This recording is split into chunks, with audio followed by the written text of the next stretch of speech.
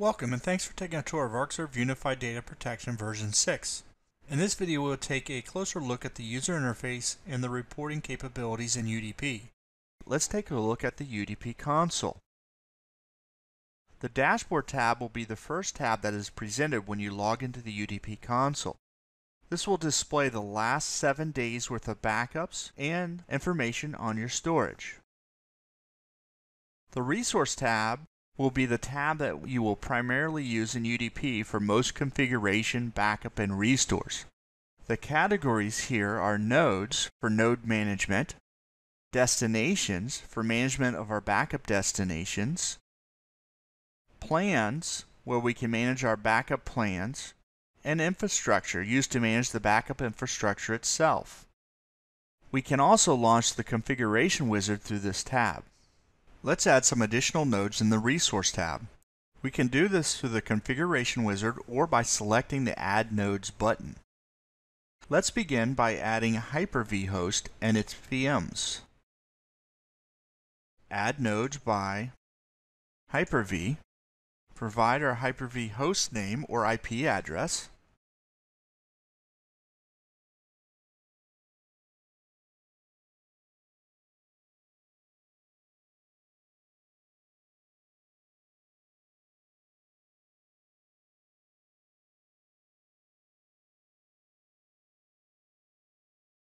We'll see that it browsed to our Hyper-V machine. We can expand the list and just add specific VMs if we wish to add those. We'll select everything and add to list. Select Save. Now the Hyper-V group has been added to our nodes category. Now let's add a vSphere host and its VMs. We'll choose Import from vCenter or ESX, provide the machine name, and our credentials.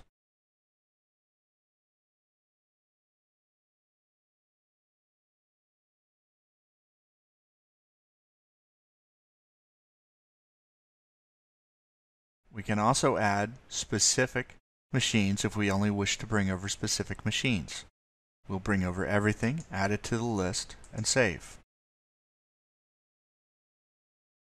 We now have a vCenter ESX group added to our nodes category. Lastly, let's go ahead and add nodes through Active Directory so we see what that looks like. Provide our credentials.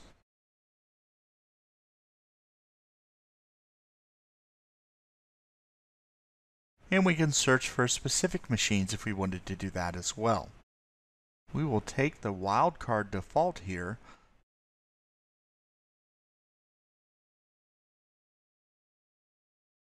select Add,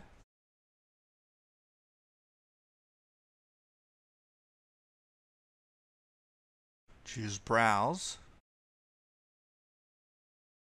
and now we can add specific machines or all the machines within there. I only wish to add this machine, so let's add this machine over. Provide our credentials.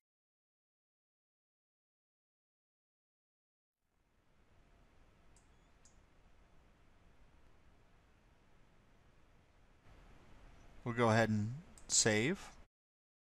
And now that machine's added as well. You'll notice the status of all these machines is a warning, which says they are not currently protected by a plan. You can also see under the plan column that the only machine that belongs to a plan is the console itself. We also have a hypervisor column which specifies which hypervisor they belong to. Last backup status is finished for our console itself, the backup time, the applications that are installed, the products that are installed, and the operating systems that are on those machines is also listed. Let's go ahead and add an agent-based plan. Instead of doing this through the configuration wizard, let's go to All Plans, Add a Plan, name the plan, select the type of plan, in this case it'll be agent-based Windows, select the nodes that we wish to protect, move our machine over, say OK, choose our destination, which will be our recovery point server, the data store will be our backups data store, and whether or not we wish to use a session password. Our schedule, we will stick with the daily infinite incremental backup schedule. However, we could add merge schedules or throttle schedules.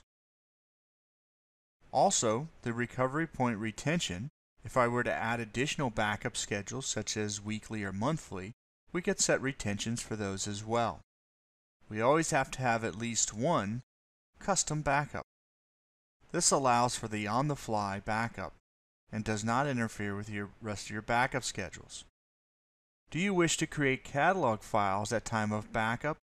By default, it does it at time of restore. By doing it at time of backup, your restores should be faster. By doing it at time of restore, your backup speeds will be faster. Under the Advanced tab, we can use software snapshotting only, or if we have hardware that supports hardware snapshotting, we can use the Hardware Snapshot Wherever Possible button. Currently, we support NetApp FAS systems for this functionality only. We will be adding additional hardware vendors to do hardware snapshotting. If we wish to truncate SQL or Exchange logs, we can do that daily, weekly, or monthly. Any scripts we wish to run before and after the snapshot, permissions to run those scripts, email notifications tied around the type of task, in this case it will be a backup task, notifications around merge, and because we have agents present, we could monitor the resource utilization and be notified if we hit certain thresholds that we can set. We can then save our backup plan. Let's create an agentless plan. Under the Plans section, All Plans, we will add a plan, name our plan,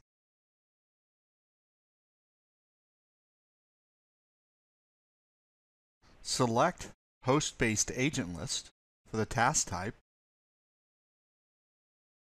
identify the backup proxy,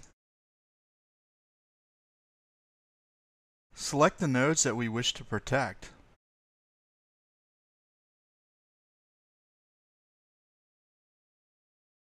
let's bring over our Windows machines,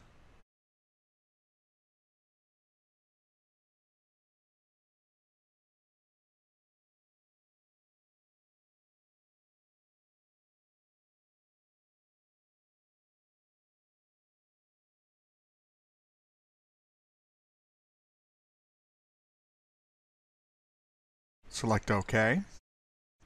For VMware, we have the option to set the quiescing method either using VMware Tools or VSS inside the VM, or take a snapshot without guest quiescence if the quiescence snapshot fails. VMware transport method is either let VMware select the available method, or we can set the transport mode manually. For Hyper-V, we could choose the Hyper-V snapshot method, either generated by VSS or VM will be placed into the save state. We can also choose to snapshot each individual VM separately. We will choose our destination, which will be our recovery point server, our backups data store, and we can provide a session password if needed. We can choose our schedule. We can add additional backup schedules.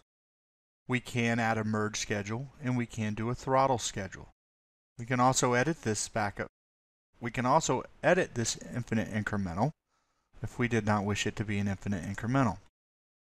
Our recovery point retention, we only selected dailies, but if we had weeklies or monthlies, we could go in and change and set retention for those as well. Generating catalog files. If we generate a catalog file at time of backup, our restores will be faster. If we generate catalog files at time of restore, our backups will be faster. Under the Advanced tab, we have the ability to use hardware snapshotting wherever possible and use transportable snapshots to improve the performance. Or we can just use software snapshot. For log truncation for SQL and Exchange, daily, weekly, or monthly is our options. Any scripts we wish to run before and after the snapshot, our credentials for that. Email notifications tied around missed, failed, or successful backup jobs, and for merge, failure, and success as well. We will then save our plan, and it will be deployed out. Role-based administration allows administrators to assign different roles and permissions to different users for using the ArcServe UDP console. Each role can have its own permissions. A super administrator role can create customized roles and permissions for other users of the ArcServe UDP console. Using the role-based administration console, you can assign varied level of security to each role. From the Settings tab, let's choose User Management on the bottom left. The User Management page opens on the center pane. Click Launch the ArcServe UDP User Management Console. Specify the username and password and click Sign In. The Identity Service Console homepage opens. Let's select Users and Roles. Under Users, you can add or delete local or domain users from Windows User Console itself. The user management list on the Identity Service Console updates immediately. The user password could be changed from the Windows User Control. When you update the password of a user, the user must log into the Identity Service Console using the latest password. The role of the user is retained. You can assign different roles to different users and provide different permissions to different roles. Let's look at roles. There are several predefined roles already created. The function of a predefined role is to provide a reference for some typical role definition. Each role has a predefined set of permissions assigned. For the admin role, all the options in the permission are selected, and an admin role can access all functions of ArcServe UDP. Let's look at the backup permissions. The following permissions are predefined for the backup role: Perform Backup, Backup Now, Add Hypervisor and Configure Host-Based Backup, View ArcServe Backup Servers, View Cloud Accounts, View Recovery Point Servers and Data Stores, Manage Nodes including Create, Delete, Update, Deploy, View, Manage Plans, Create, Delete, Deploy, Pause, Resume, Update, View, Manage Sites, creating, deleting, modifying, again viewing, can monitor systems, monitor jobs via Job tabs, can access Logs tab, can access Reports tab. Let's take a look at the Restore role.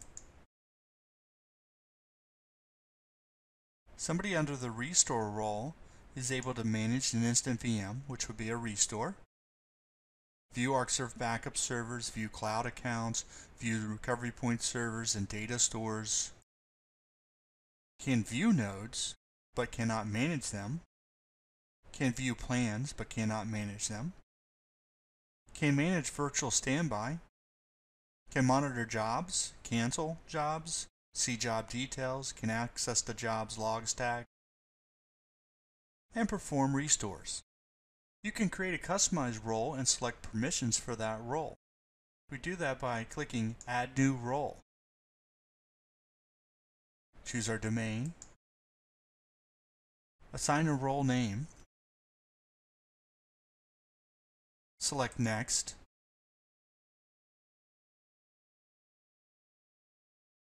then we will assign the parent permission and any child permissions that we wish to attach to it. If we select the parent, all the child permissions are selected. However, we can go through and only select a few child permissions if we wish to do it that way as well.